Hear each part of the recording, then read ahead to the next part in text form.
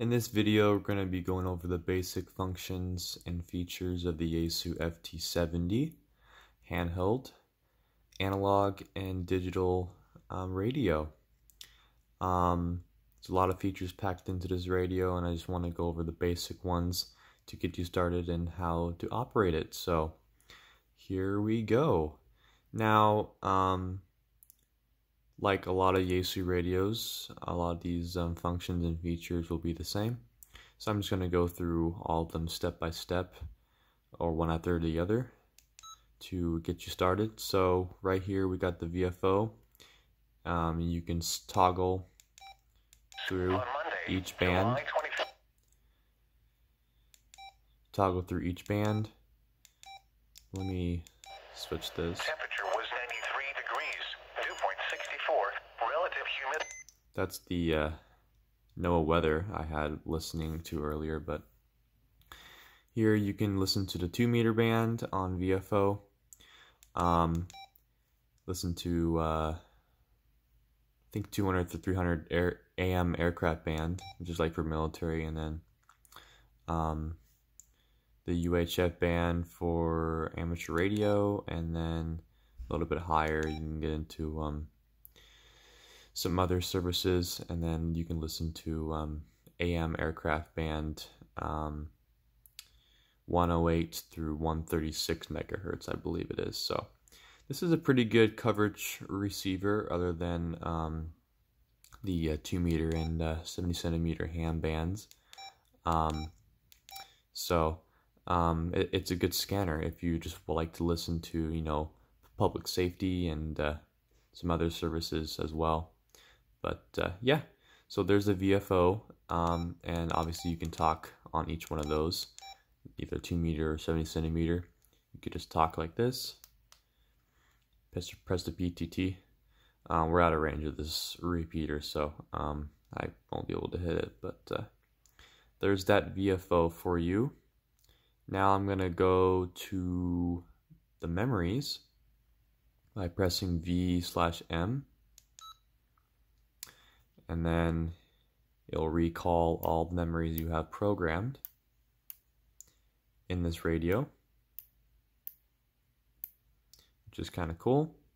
I have like 8 or 9 in this radio. I only use a limited variety that I can reach with this radio, so I only have like 8 or 9. But you can program a lot more up into this radio. I don't know the exact number, but it's more than I think it's like 900 memory channels at least, so it's a lot, and it has a good storage, so that's nice. So let's see. I'm going to go back to the VFO, and I'm going to show you how to change the communication mode from analog to digital or to AMS. Now, right now we're in analog. Usually you can tell because it'll say FM right there. Let me zoom in a little bit so you can see. It'll say FM, and then if it was on digital voice mode only, it'll say DN, and all you have to do to switch to that is pressing mode once, the mode button, and now we're in digital mode. And once we transmit with the PTT, we're in digital mode only, and we'll only be able to hear traffic from digital too. So that's how you do that, and you can go back, recalling it again, switching it back to analog. Now we're in back analog FM. Now if you want to do AMS, you want to hold the AMS button. Don't press it, just hold it, and then it'll switch to AMS, and that way you can listen to analog and digital traffic if it's a Yaesu System Fusion repeater that has wires X, or I guess more simple C4 FM, and then analog, so you can talk on digital and analog on the same repeater. You can switch it to AMS, and it will hear both traffic. Just whatever comes on at the time, it will switch to that, and you can hear it. Which is also kind of nice. Most Yaesu radios that have the digital capability have this, so it's nothing new. Whoops. And to get out of it, you want to hold AMS button again until it disappears. And now we're back into analog FM. So now let's go through some of these buttons right here. If you want to go to the reverse of the repeater, the default for this button, HM/RV, the default mode for this is the reverse. You can also change it to the home frequency if you program it right in the set mode, but it's on default. I haven't changed it, so it's on the reverse. So let me try that again so you can see better. Change it to the reverse, which is the input of the repeater. That way you can hear if the person you're talking to is in simplex range, then switch back. So that's the reverse button. And like I already said, you switch from band to band in the VFO, the pressing band. And then I already went over V/M, which is to recall your memories. Now, let's go into the set mode. So what you want to do is press function and hold it. And now you enter the set mode. And all these settings you can toggle through based on your operating needs. Just to give you an idea, let's go to the DC voltage to select one of them. The voltage is 7.2 volts. Battery's getting a little low. I haven't charged it in a day or two, so it probably needs a charge soon, but all these settings you can put in and program to your operating needs. What you prefer. I think there's 57 set mode settings in here, which is a lot.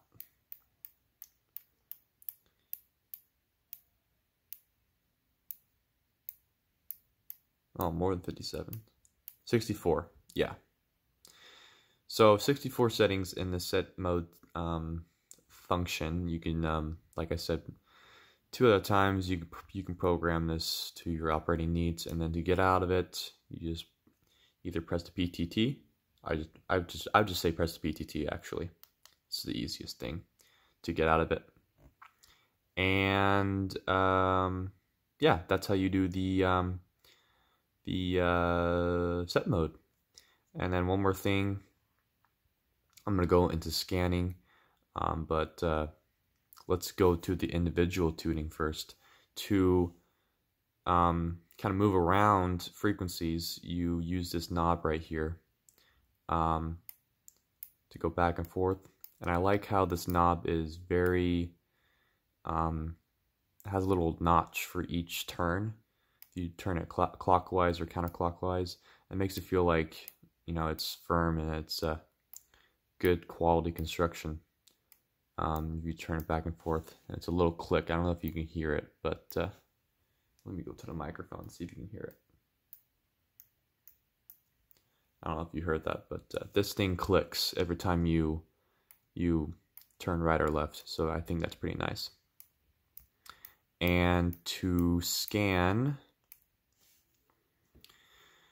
either on the VFO or the memory bank, you press function, and then the number 2, which is the scan button with function. And you can scroll or scan up or down the band. And then to switch back the other way, you go like this, and you're going down. Works the same way for the memories, just scans the individual memories. Let's stop this, and just press the PTT to stop. Let's go back to the memory, and let's scan. Same thing, press function, and the scan button. So, not even from a radio person. So, that was... And it's scanning. This is my all-star node, receiving some traffic. Go the other way. deploy to the radio to chase some coda. I know I got. And that is how you scan for the VFO and the memory channel. And before we end this, I'm going to go over the side, the buttons on the side. Oh, you can see that. The monitor button. To open the squelch.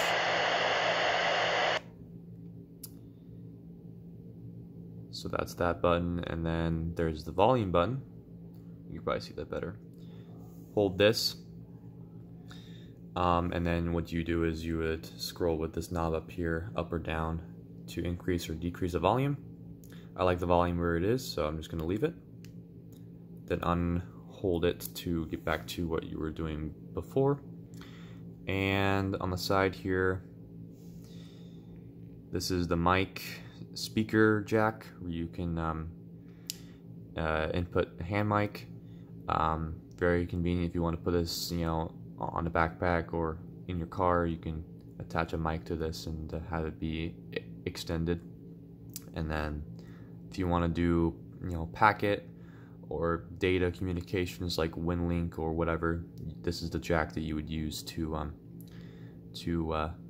input it in there. Or like APRS or stuff like that, you would use the data jack. And then this one right here is for external DC in. You can run your radio with an external power source like power supply or a battery, and you can even run this in your vehicle's battery. Have it be that source of power, plug it into here. So yeah, that's kind of the basic functions and features, kind of a little overview of the Yaesu FT-70. Not a lot to, you know, not a lot of features to know to get started with this radio. It's very simple, very easy. If you had Yaesu radios in the past, it would probably be really easy to get a hang of it. Not that hard. So if this was helpful to you, I hope that it was really helpful to you. Please leave me a comment if you would like, and maybe consider subscribing. I've put up a lot of videos on different radios that I've had or have right now, and I hope that you find some value in this. So thanks for watching, and I appreciate it.